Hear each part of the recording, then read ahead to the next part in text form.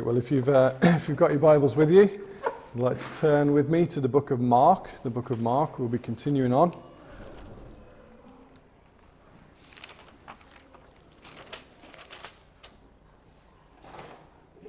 Mark chapter 15.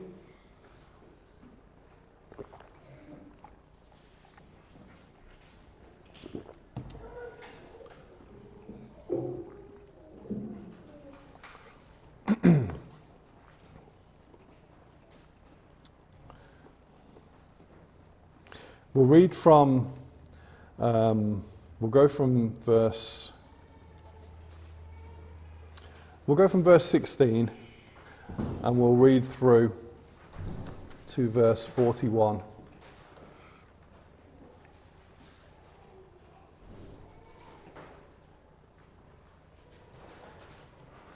So Mark chapter 15, verse 16 through to 41.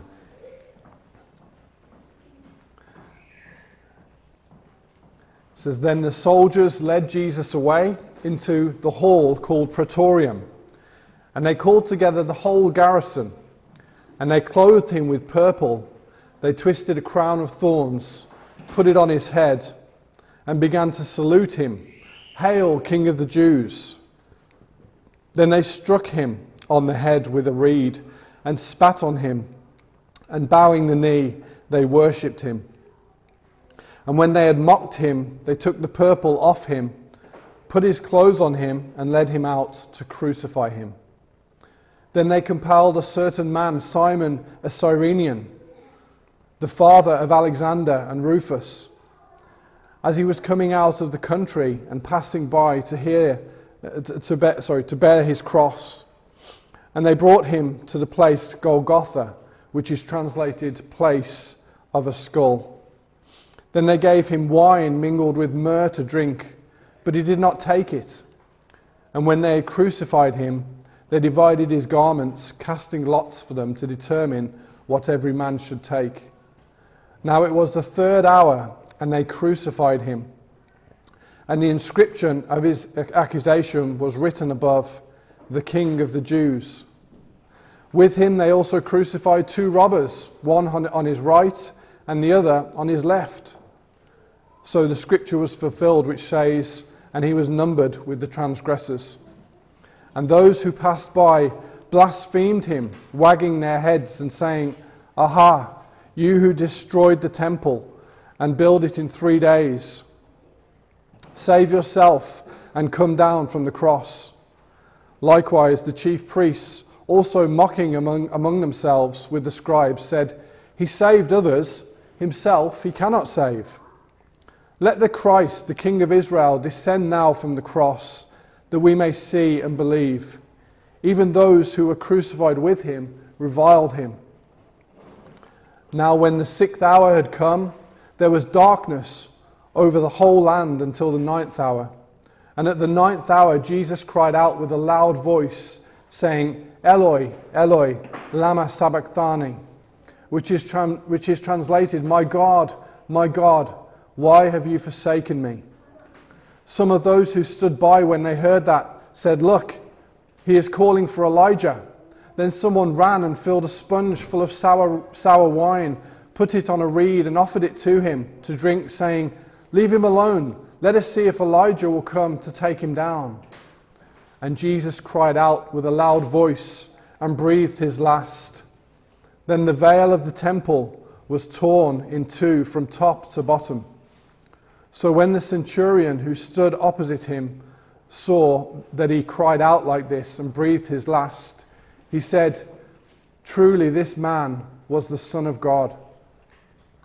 There were also women looking on from afar, among whom were Mary Magdalene, Mary the mother of James the Less and of Joseph, and Salome, who also followed him and ministered to him when he was in Galilee, and many other women who came up with him to Jerusalem." Well, there lies the reading of our word this morning, our text together. Let's just pray, shall we, as we consider the message this morning. Let's pray. Father, Lord, we just pray that you'd help us this morning. Help me, Lord, to think clearly, to to preach, Lord, with unction and liberty. Pray that you'd give me clarity of thought and speech, Lord, with regards to this message. Lord, we think of the infinite mystery in many ways of the substitutionary work of Christ. Father, it's an infinite work. Our finite minds struggle to even comprehend the depth and the magnitude of the cross.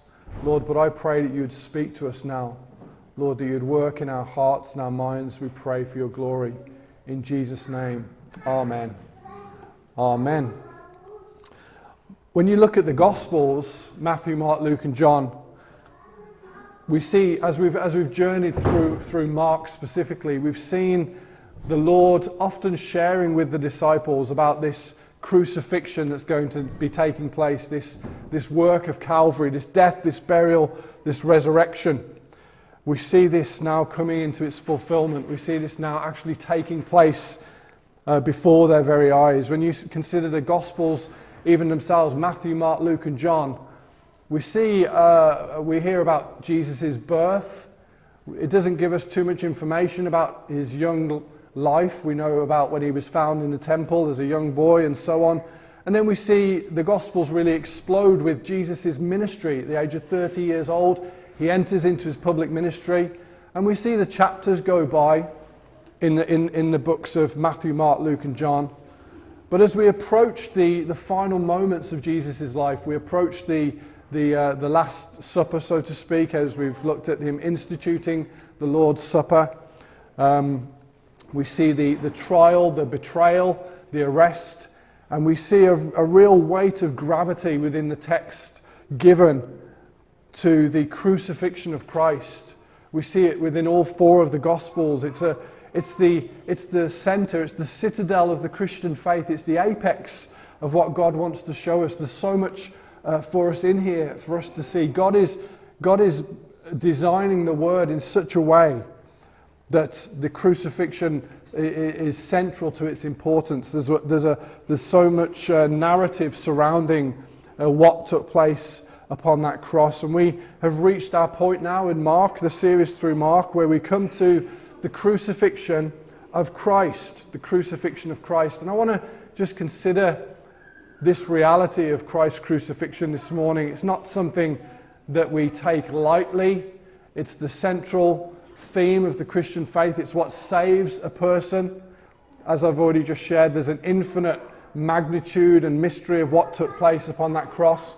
It's not easy even for a preacher to even preach about the substitutionary work of Christ because of the depth that's involved and the price that was paid by the Lord of glory. But there's some things I want to consider. I've got this idea of the 5 Ds of the crucifixion. The 5 Ds of the crucifixion.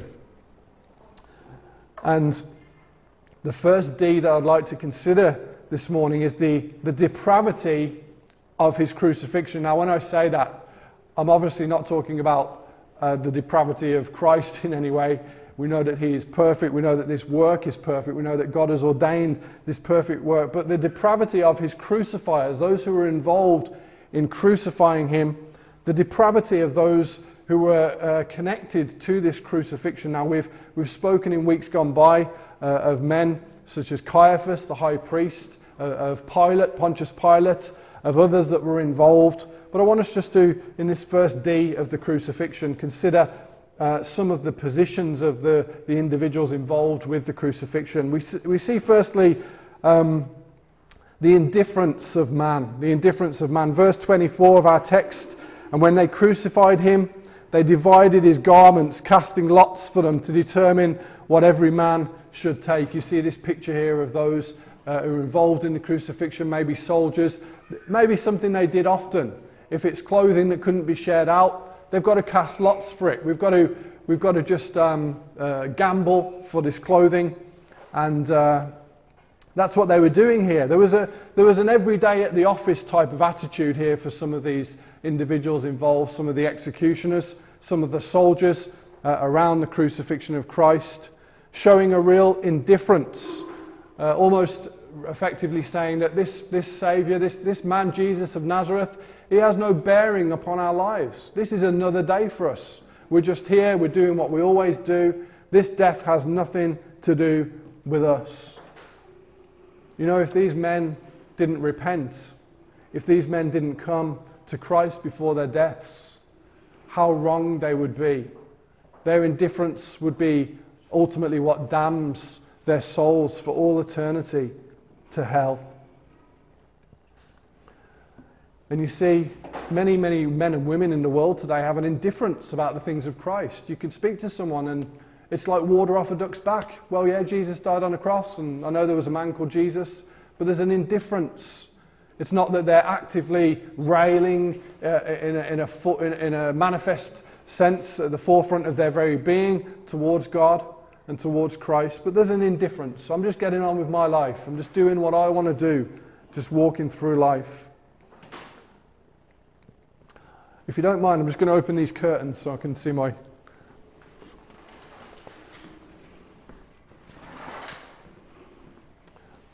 It's a bit brighter. So we see this indifference of man. Secondly, we see blasphemers. Look in our text today, verse 29.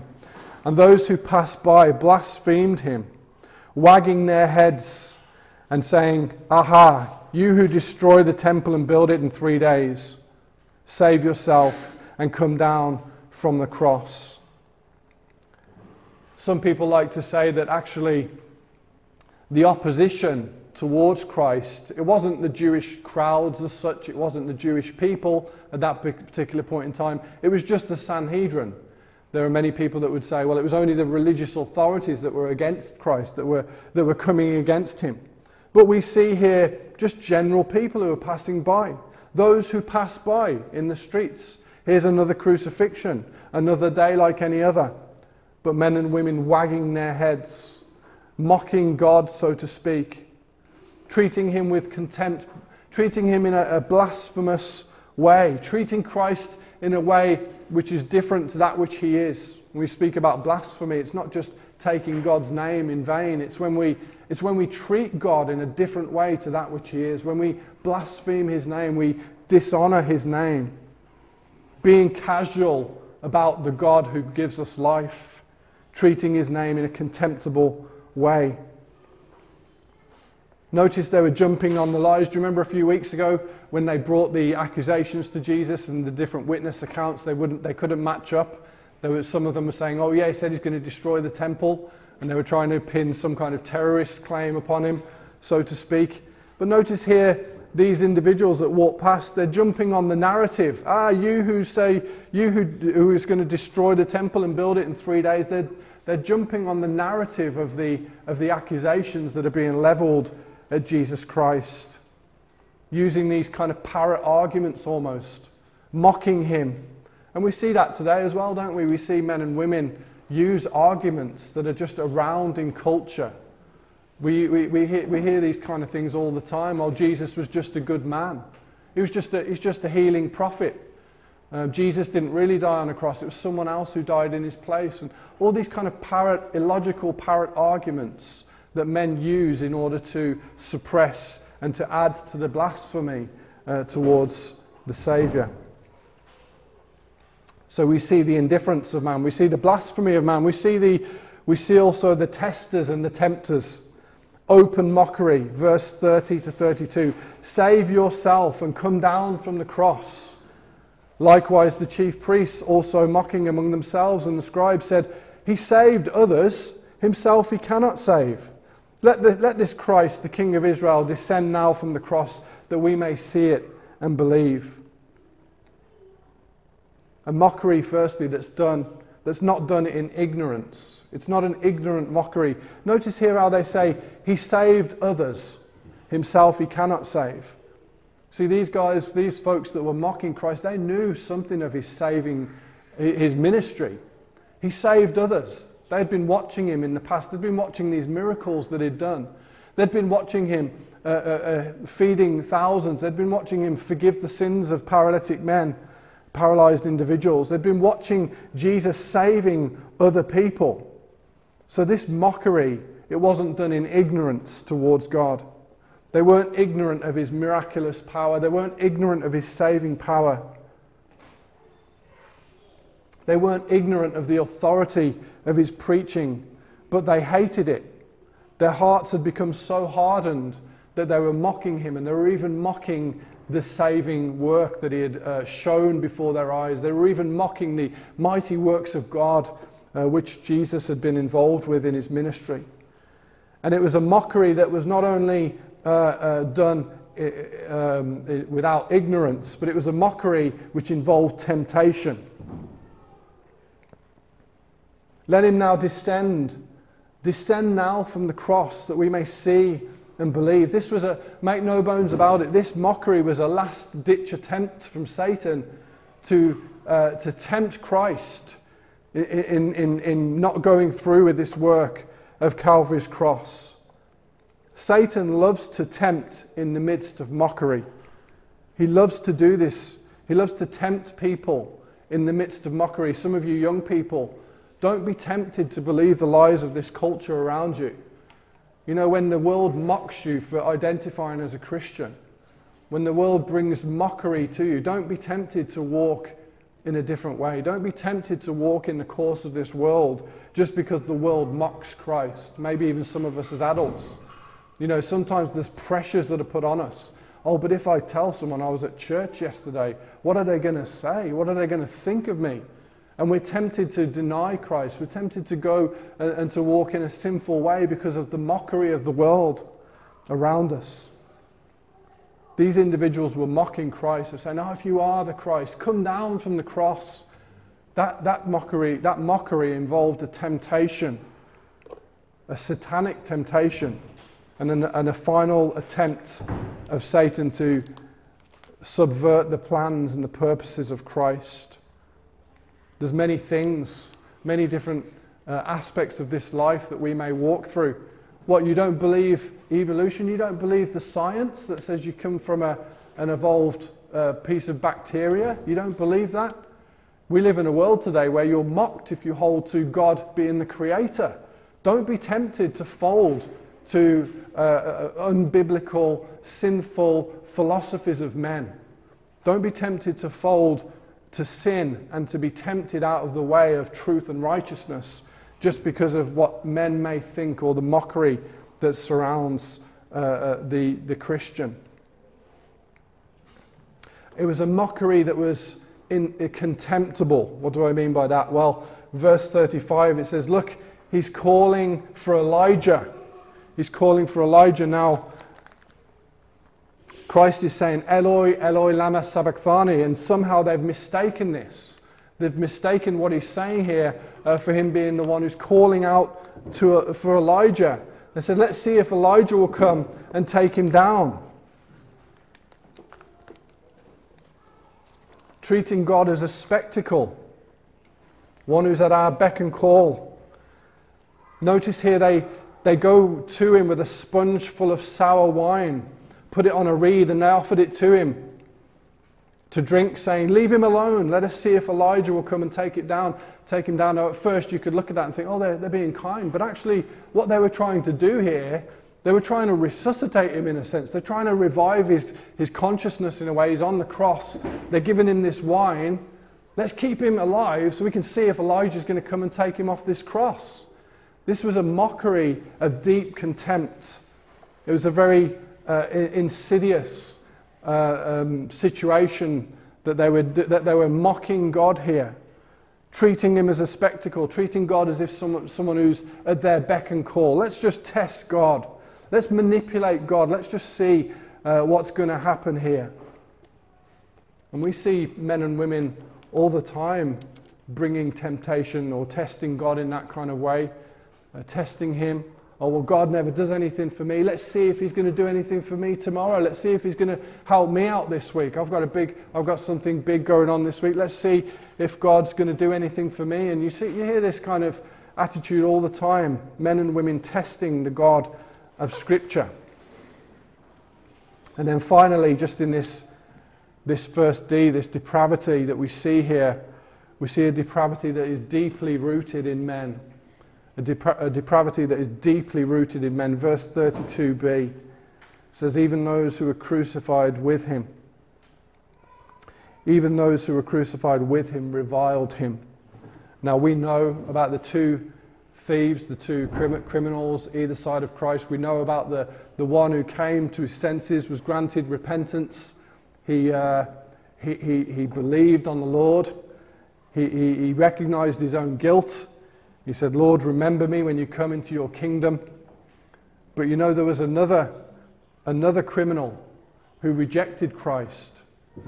He continued to revile Christ. I mean, when you meditate upon that, the depth of that reality, the depth of the sinfulness of human hearts, it's astounding to think that here is a man, this criminal who rejected Christ. He's dying under the weight of his own body weight. His own body weight, he's trying to get his breath. He's dying of asphyxiation. He's breathing his last breaths, and he still finds the breath and the senses to muster up insults and curses against the Creator, against Christ. This really shows us the level of depravity of human nature. The level of mankind's grit and determination to hold on to their sin, to kick against their God. The core problem of man is not an outward issue. It's not an outward external need of transformation. It's an inward issue of the heart. It's the heart that needs to be transformed. The Bible says the heart is desperately wicked. The heart is in a spiritual sense, a heart of stone that needs to be changed. And men and women, unless God changes them, unless they come to Christ and they're regenerated, unless they're born again of the Spirit of God, they will absolutely go to hell, gritting their teeth and clenching their fists in rebellion towards God. You know, in Matthew 13, when it speaks about the tares and the wheat and the tares being gathered and burned in the fire, so it is at the end of this age when the Son of Man sends out his angels and gathers all those who practice lawlessness and casts them into the fiery furnace, where there will be weeping and gnashing of teeth. There's a real picture there. Now, on one hand, you see this picture of the gnashing of teeth of pain. I don't know if you've ever seen someone who's been in extreme pain, like broken limbs or anything, and there's a grinding of the teeth sometimes.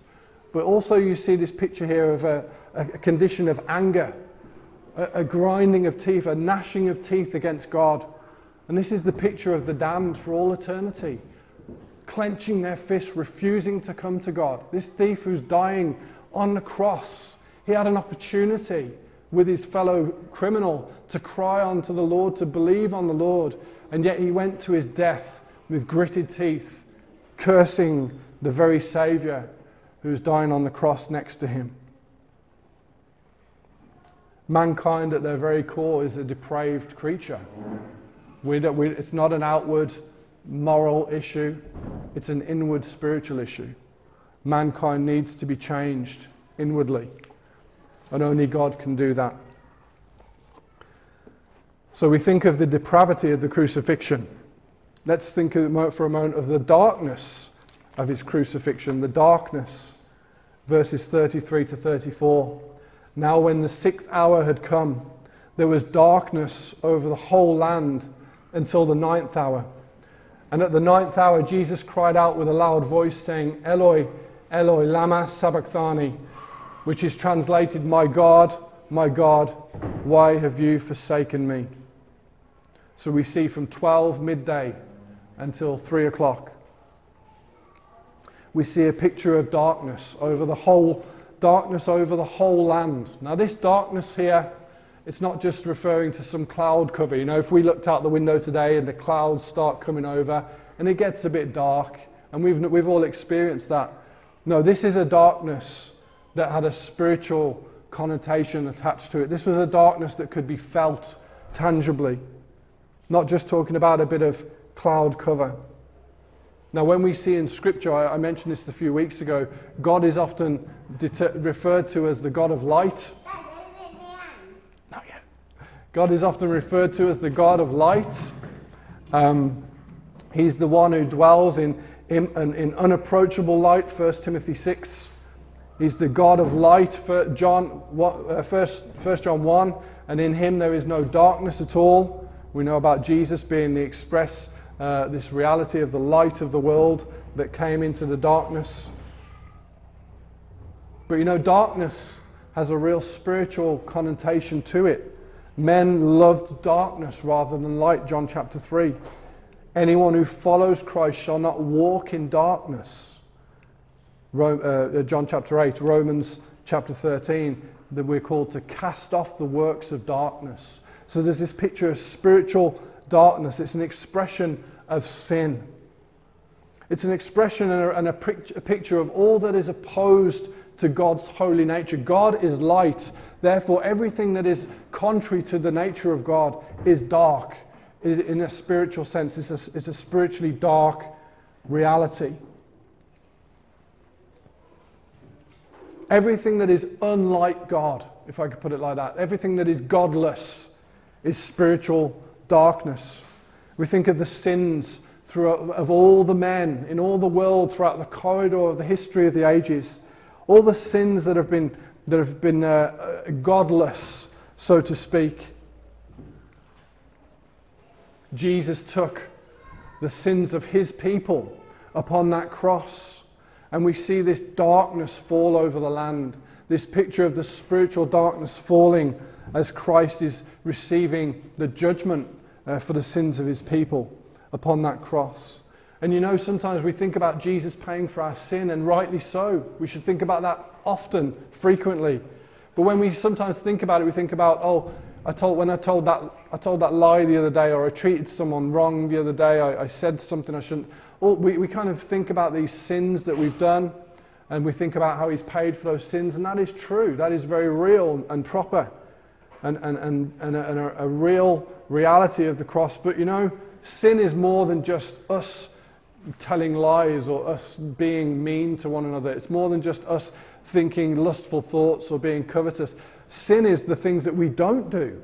Sin is the things that when we don't act like God, when we're not doing what God has called us to do. We don't just sin by the sins that we commit, but we sin by the things that we omit, the things that we don't do that we should. And Christ, as he hung on that cross, the darkness of those sins of omission of all his people fell upon him. And it covered the land. There was a picture there of this great darkness overshadowing the land, an expression of the sin of his people being placed upon him as Christ was made an offering for sin. And we need to be careful here when we talk about Jesus becoming sin. The Bible says in Isaiah 53, his soul was made an offering for sin. 2 Corinthians 5 speaks about he who knew no sin was made to be sin. We need to be very careful. He didn't in any way become a sinner. He didn't become corrupted or defiled in nature in any way. But he was treated as the guilty one in place of those who are guilty so that we may be treated innocent. Jesus didn't become twisted or defiled. He didn't become a sinner. He was made to be the sin bearer. This darkness is a picture not only of the expression of sin that fell upon him, but also it's an expression of separation. It's a picture of separation. Sin has brought separation between man and God from the very first parents, Adam and Eve. They sinned against God. There was separation that was brought in. Remember, they were hiding from him. He was looking for them. He asked the question, "Where are you?" And we know that when the curse had been pronounced, he drove them. It says in Genesis 3:24 that God drove out man from the garden. And he placed a cherubim at the east of the garden and a flaming sword which turned every way to guard the way to the tree of life. You see, Adam's sin, the sin of Adam, brought separation between man and God. And Christ's atonement on the cross has brought reconciliation back between man and God. Now, this separation that we speak about, when we talk about the separation between God and man, outside of being born again of the Spirit of God, that separation is eternal. It's an eternal separation. Those who continue in sin and die in sin will be eternally separated from God. We see this separation symbolized by darkness in the scripture. Not just here in our text today. We think about remember the man who tried to get into the wedding feast in Matthew 22, and the king came and said, bind him. He didn't have the clothes, the robes that were the righteous robes. He didn't have the right clothing. And there's a picture there of the unconverted soul. It says, bind him hand and foot, take him away and cast him into outer darkness. You see darkness being this picture, this symbolic picture of separation from God. 2 Peter chapter 2 verse 17, dealing with false teachers, it says, these are clouds carried by the tempests, for whom is reserved the blackness of darkness forever. Darkness forever. We think about even the angelic realm in 2 Peter chapter 2. It says, for if God did not spare the angels who sinned, but cast them down to hell and delivered them into chains of darkness. So you see this picture here of being cast into eternal darkness. This is the end result to all those that are in rebellion towards God. Of all those human beings, millions and millions of human beings, many of which will be cast into eternal darkness, this complete and utter eternal separation from God. Now, when we think about this separation, it's important for us to recognize, just as a side note really, that it's not that people in outer darkness of hell will be away from God's presence. What do I mean by that? God is omnipresent. He's everywhere. Psalm 139 says, where can I go from your spirit? Or where can I flee from your presence? If I ascend into heaven, you are there. If I make my bed in hell, behold, you are there. Now, some people believe the word for hell there is referring to the underworld, the place of the dead, rather than the lake of fire and an outer darkness, so to speak. But we see in Scripture there is a reality of God's omnipresent nature. We see in 2 Thessalonians chapter 1, verse 9, speaking of men and women who will be punished with everlasting destruction from the presence of the Lord and the glory of his power. So there's a sense in which they will be from his presence. However, the word for presence there that Paul uses in 2 Thessalonians is really more commonly referring to a person's face being before them, or an outward appearance, so to speak. So it's more to do with the face of someone's presence. It's a Greek word called prosopon, if you wanted to know that. It's from the Greek prosopon. Whereas in Revelation 14, it speaks about the wrath. Those who take the mark of the beast will be drink from the wine of the wrath of God, which is poured out in full strength into the cup of indignation. Those will be tormented with fire and brimstone in the presence of the holy angels and the presence of the Lamb. Now, this word here that the Apostle John uses is a different word for presence. It comes from the Greek word enopion, which is more of a spatial word. It's suggesting proximity and literal measurable distances. So what this means here is that in the Bible, when it talks about the outer darkness, the separation that the damned are going to have from God, sometimes it says that they will be cast away from God's presence in Scripture. And what that's referring to is the presence of his favor, the presence of his blessing, the presence of his goodness, as opposed to the presence of his very being. Because God will be, his presence will be with the damned in hell. It says that the smoke of their torment will ascend forever and ever in the presence of the Lamb and his holy angels. There isn't a place where God is not, but his goodness will be removed from those who are in hell. His favor, his blessings will be removed from those who are in hell. And all they will know of God is God's holy and righteous manifest wrath against sinners for their sin against him, who have sinned against him. I guess as a bit of a side note, we see areas in the Scripture where it talks about drawing. James chapter 4, for example, draw near to God and he will draw near to you. What is that? Is that like a spatial thing? If we come into church in the morning and we draw near to somebody, that's a spatial. We're moving into their space, their proximity. But the idea there in James 4 is this idea of the presence of God's favor, and we know that as Christians, don't we? As you draw near to him, You experience his favour, you experience his blessing in a deeper way, his nearness, his very presence with you. And we can also grieve the Spirit of God as well. Sometimes, maybe some of you in here have known that, where you've purposefully sinned, and you know there's been something of a withdrawal. There's been something of a, not that he leaves us or forsakes us as his people, but there's something of a difference with regards to the presence of God in your life. Now so we ask the question, why are you mentioning all this, Peter, with regards to God's presence and the separation of God? Well, we see that, going back to our text, we see Christ in his final moments of death hanging in the blackness of darkness, taking upon himself the sins of his people and being forsaken by his God. Eloi, Eloi, lama sabachthani. My God, why have you forsaken me? Jesus here quoting from Psalm 22. We see his life as a fulfillment of Scripture from start to finish. Even his dying breaths now, we see the Scriptures being fulfilled. We see this messianic prophetic language in the Old Testament being fulfilled here in Christ as he cries out this Psalm 22. But he wasn't just quoting Psalms to be quaint in any way. He wasn't just trying to fulfill messianic prophecy in a general sense. But what we see here, neither was this a question when he's asking God, my God, why have you forsaken me? He wasn't somehow questioning in an unaware sense of what was taking place here on the cross. But what we see here in this question was an outward expression of Christ from an inward cry, the depths of the core of his very being, coming from a place of deep anguish of soul, that he had been forsaken by the Father.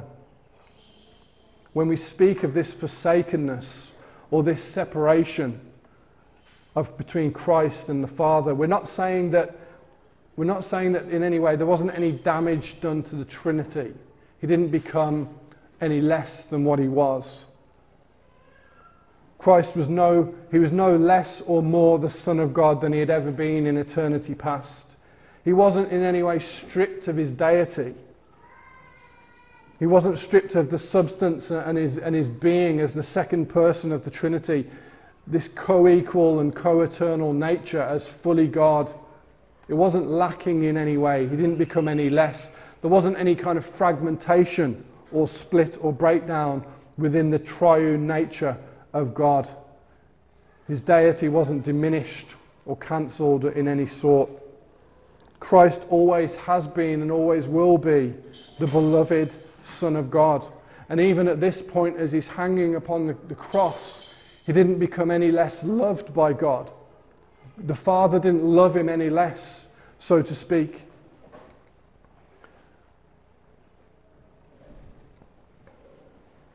This eternally existent love between the Father and the Son, it wasn't broken down in any way. In fact, Jesus said in John chapter 10:17, he says, for this reason the Father loves me, because I lay down my life. It's for this reason. Me laying down my life is the reason the Father loves me, that I may take it up again. No, Christ wasn't fractured from the Godhead. He wasn't loved any less.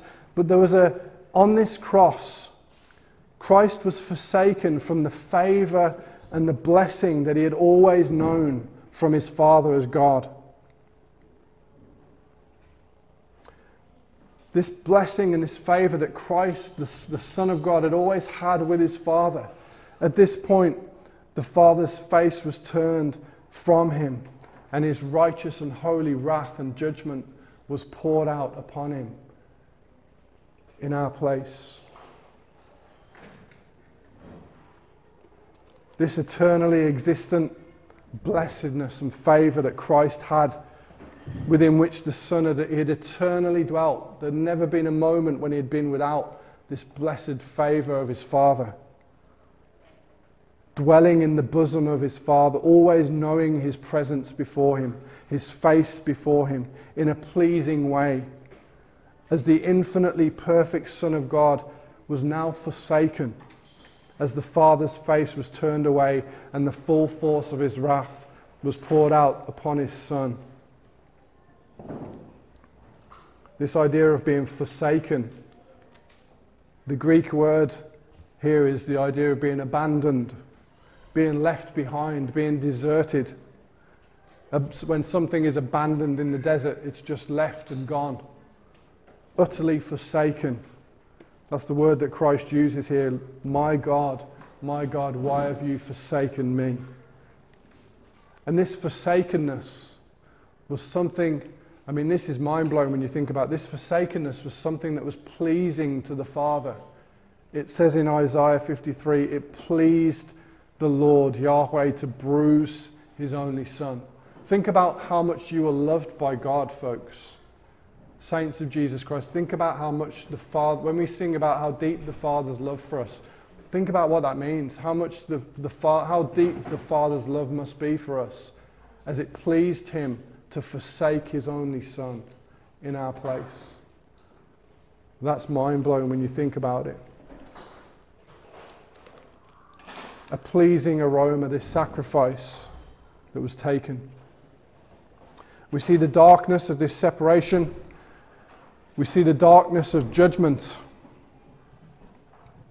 Christ took the judgment that you and I deserve. Judgment fell upon the righteous one in the place of the guilty.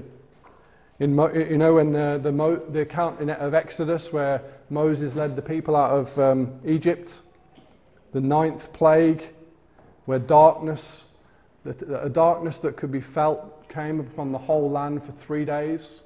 It was 3 hours. We have this 3-hour period on the cross, 3 days in the Old Testament.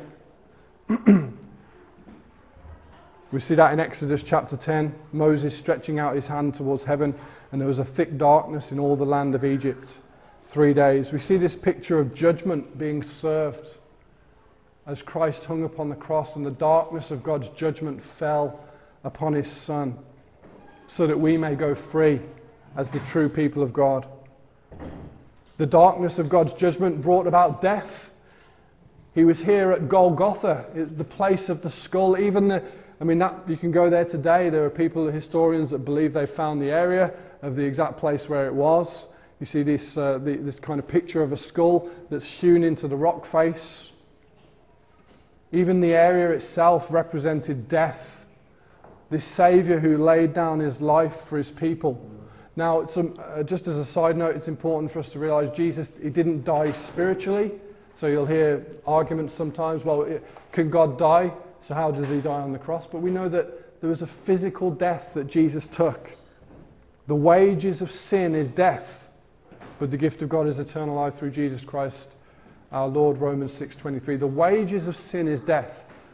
And Jesus had no sin of his own, but he died as the punishment. He died under the weight of the sin of those that he was bearing in their place. The Bible tells us, through Adam's sin, Romans 5:12, therefore just as through one man sin entered the world, and death through sin, and thus death spread to all men because all have sinned. That's why men die. That's why humans die, is because of the sin of mankind. But Romans 5 goes on.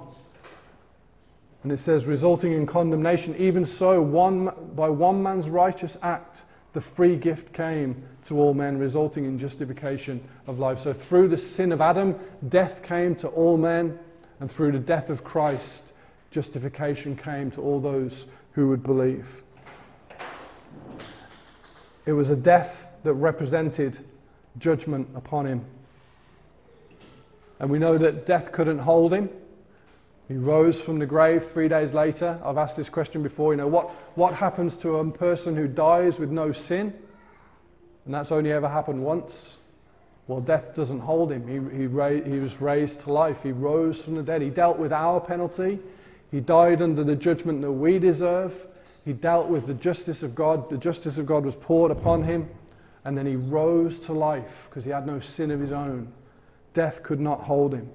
The grave had no hold over him. It was a judgment that was purposeful. It was completed purposefully. In John 19, it wasn't in our text today, John 19 says that his final cries, one of his final cries, it is finished. Tetelestai, it is accomplished. There was a purpose behind the sacrificial death of Jesus. Now, hopefully you recognize that and that you understand that. There are many people in the world today that somehow think that it was either something that was coincidental. He wasn't aware that he was going to go to the cross, or it wasn't in his plan, or maybe that it was a backup plan.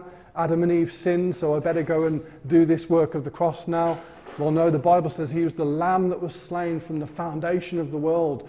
The whole of this world exists. The reason this world exists is for Christ to come and to go to that sacrificial death of the cross, that he would be glorified for all eternity in his saints, in those who are his. It was a work that was satisfactory. It is finished. We can't add to it. We can't take away from it. We're not saved by any other way. We're not saved by our own deeds. We're not saved by our religious expressions, our traditions. We're not saved by something we do or something we don't do. We're saved by something that he has done on our behalf. And that is the distinct difference. I share about this a lot. It's the distinct difference between biblical Christianity and all the world's self-righteous religious systems that are out there today. Even much of what goes on in the name of Christianity is also encompassed in that group. He was in control. You know, I said earlier about the Father, when Jesus said in John 10:17-18, he said, "Therefore the Father loves me, because I lay my life down that I may take it again." He goes on to say, "No one takes it from me." No one took Jesus' life from him, but I lay it down myself. And I have the power to lay it down, and I have the power to take it up again. This command I have received from my Father. It was purposeful. Do you know in verse 23 of our text, when they mixed wine with myrrh, they mixed wine with myrrh and they wanted to give him to drink. In fact, let's just look at it. Then they gave him wine mingled with myrrh to drink, but he did not take it. This was a primitive anesthetic. Take this myrrh, take this wine. That's what they used to do to dull the pain. And Jesus didn't take it because he knew that this was what he had to do. He knew that he had to go through this. He didn't need men to try and comfort him in any way. He wasn't depending upon the disciples to back him up as he's hanging on the cross. He wasn't depending on the comfort of men. But he knew that he was in the Father's will.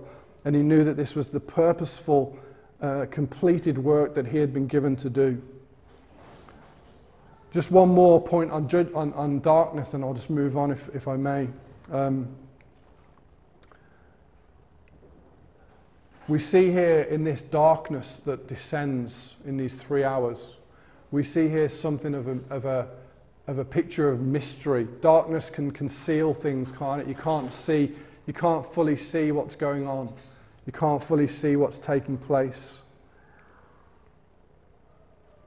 You know, when it comes to the atonement, there's a sense in which it's so simple that even a child can understand. I share with Bethany and Samuel, we talk about the substitutionary work of Jesus.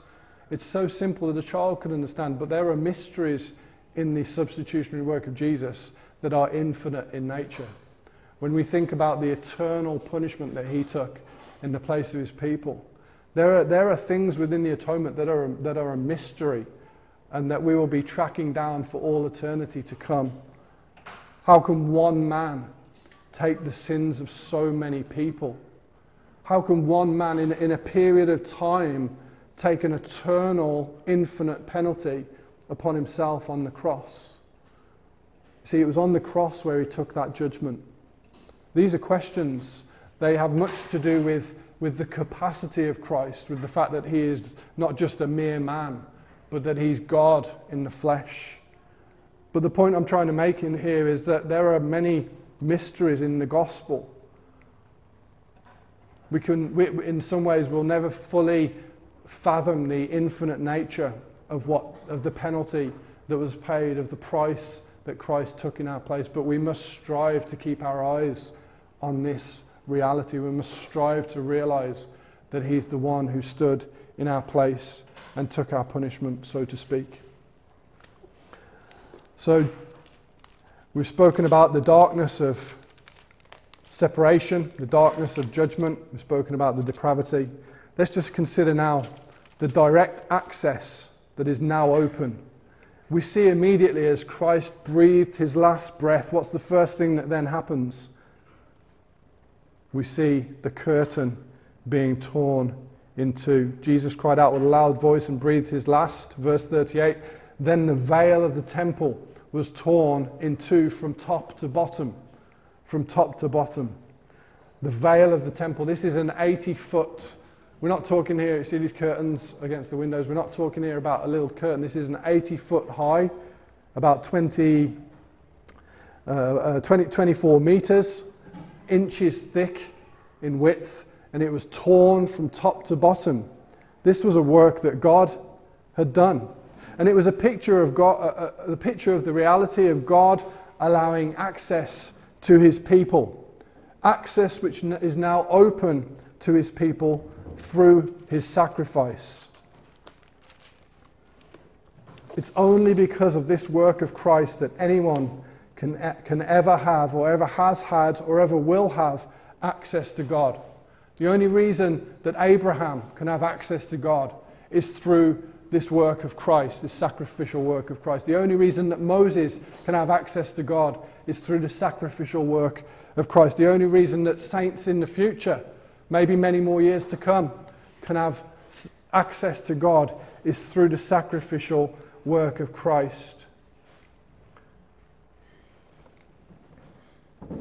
Prior to this atoning work, we see the old covenant processes, the institutions, which all pointed towards this coming Messiah and his work. We see the ceremonial laws which were fulfilled in Christ, these sacrificial types and shadows that all pointed to Christ's final and complete sacrifice. Hebrews 10, 3-7 says, but in those sacrifices there is a reminder of sins every year. For it is not possible that the blood of bulls and goats could take away sins.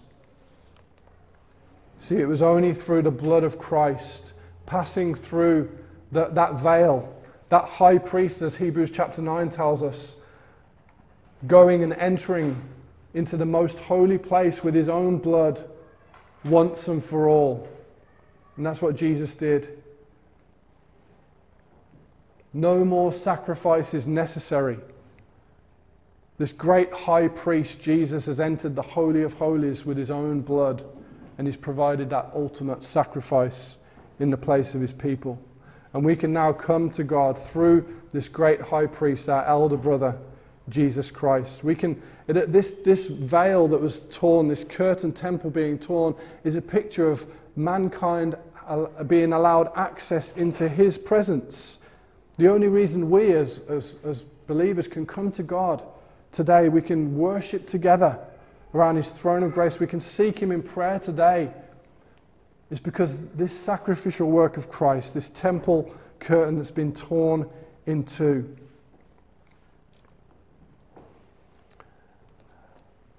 We see this picture of God opening the way of salvation to all the world. I mean, in the Old Testament, think about how many Gentiles do we see saved in the Old Testament?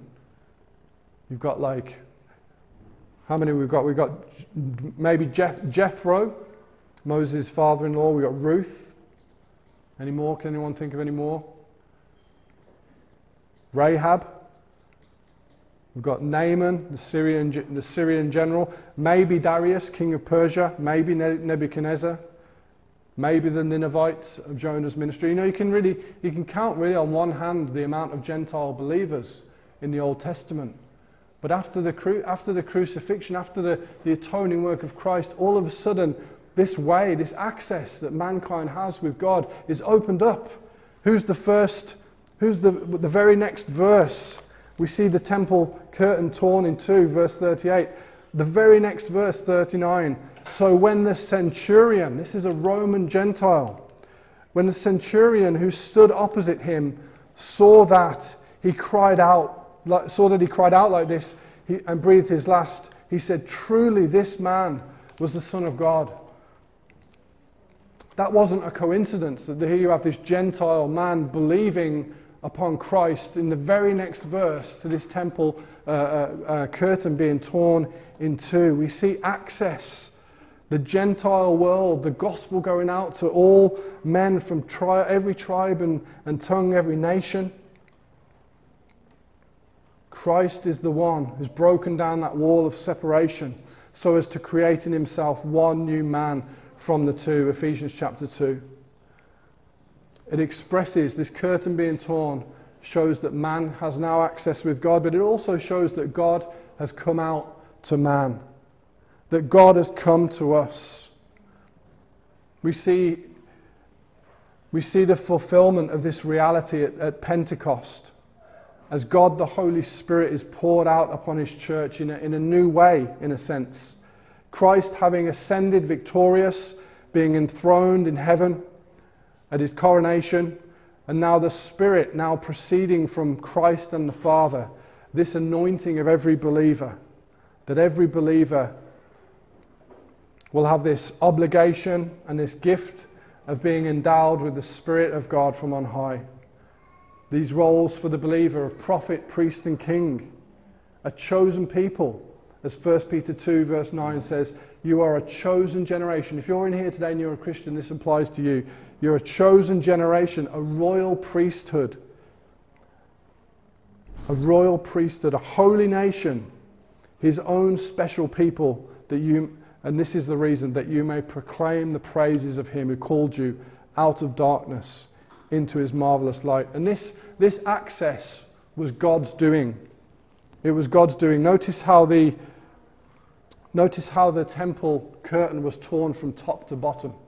It wasn't torn from the bottom up. It wasn't man coming in and ripping it up. God came and ripped it from the top down.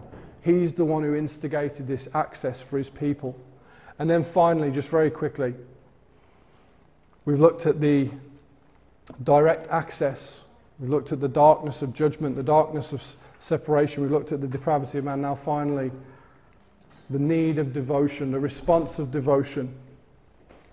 This centurion in verse 39, he saw Christ. He looked to Christ.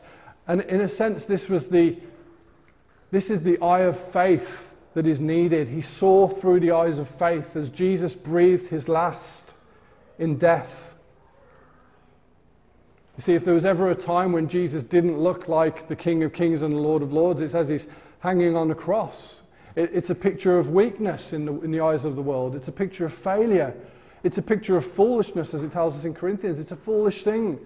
The cross is a foolish thing. Here's a dead Jewish man who's now hanging upon a cross. But as this centurion beholds the glory of Christ through the eye of faith, he sees something of the beauty. He sees something of the glory of what took place upon that cross.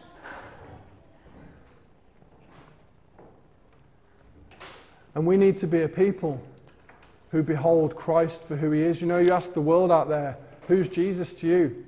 Oh, he's just some dead religious guy. He just died on a cross. What bearing has that on me? But when you have an encounter with him, when you see and you look to Christ through the eye of faith, as the other thief did. There was one thief who rejected him unto death, and there was the thief who believed. He saw his guilt. He saw the beauty and the splendor of Christ. And notice here what the centurion says. He says, truly, this was the Son of God. Truly. You see, we need to come to God in a true sense. He saw him not only through the eye of faith, but he saw him truly for who he is, for who he truly is. There's many different ideas out there about who God is, about who Jesus is, but we need to come to him in a true way. We need to come to him in his word and experience the manifest presence of Christ as we see the gospel in the word of God and the truth of God. The Spirit of truth works in our hearts to show us Christ in a true way. As we learn things about even as we've been talking this morning, the nature of the sacrifice of Calvary, as we learn things about his preeminent nature, how he's seated on the throne and reigning from heaven even today, we learn in truth and we come to him in spirit and in truth. And we must be a people, just to close now, not only are we devoted to Christ by the eye of faith, not only are we devoted to him in a truthful way, but may we be a people that are devoted to him as we take up our cross and come after him. Now I know this is kind of jumping back in our text a little bit, but we see this picture of Simon the Cyrenian. He's standing by, he's there, and he's asked, or he's compelled. The Bible tells us that they compelled him to take up Jesus' cross and to carry his cross for him. And that's a picture really of the Christian life. We're called to take up our cross and to come after Christ. And this idea that you can believe in Jesus and not take up your cross, it's opposed to the scriptures. It's antithetical to the Christian worldview. To be born again is to be changed. This idea of easy believism, like, yeah, I can believe Jesus is my Saviour and I'm just going to live how I want to live. I'm going to live like the world. There's no desire for purity, for holiness, for righteousness. No desire to search out the scriptures to see the will of God for my life and to be obedient to his will. No desire to take up our cross daily and to come after him. That's a faith that cannot save. James says, doesn't he, faith without works is dead. And true evidence that a person's been changed inwardly is that there's something of a taking of their cross, denying themselves and coming after him, following him. Jesus said in Mark 8, and maybe I'll finish with this verse, whoever desires to come after me, let him deny himself and take up his cross and follow me. For whoever desires to save his life will lose it, but whoever loses his life for my sake and the gospel's will save it. May we be a people that have seen, like this centurion, we've seen the beauty of the cross. We've spoken about the forsakenness of Christ, the judgment of Christ that fell upon him. We've spoken about the depravity of man this morning. We've spoken about the access that this gives us into his presence. May we be a people that would be devoted to him, like this centurion who called out these words, truly this was the Son of God. May we know God's saving power in our own lives. Maybe some of you young folk, if you've not been saved by God, I'd encourage you to come to Christ, to get your eyes upon him, to keep your eyes on him. And even those in here that are more that are saved and are walking with the Lord, you know, we've got to keep our eyes upon him. The motivation for the Christian life is found in who Christ is and what he's done for us at the cross. So just a few thoughts for us there in consideration to the crucifixion. May the Lord be pleased to bless that to our hearts this morning. Let's pray, shall we? Let's pray.